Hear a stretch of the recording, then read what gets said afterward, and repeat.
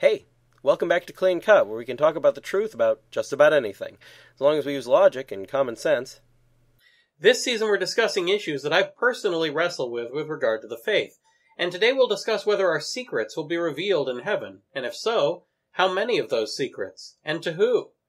This issue is raised in the Gospel of Matthew, where it says, "Therefore fear them not, for nothing is covered that shall not be revealed, nor hid that shall not be known." Matthew 10:26.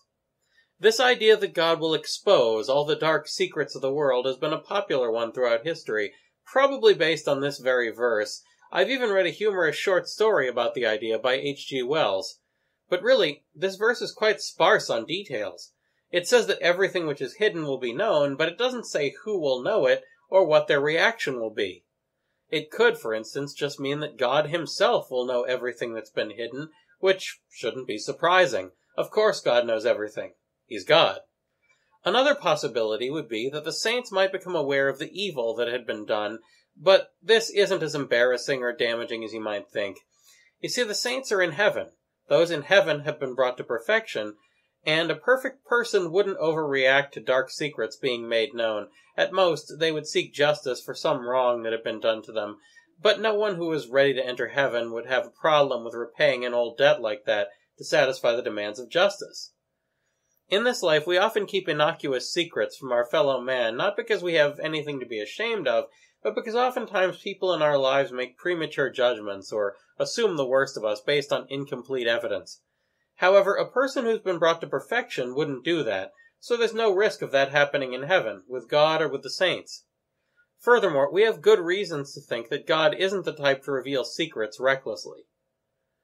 "He that walketh deceitfully revealeth secrets, but he that is faithful concealeth the things committed to him by his friend."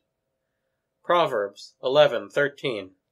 At the very least, it's unclear that God means to reveal our secrets to other people, so we have no good reasons to think that God will gossip about our sins to every poor judge of character.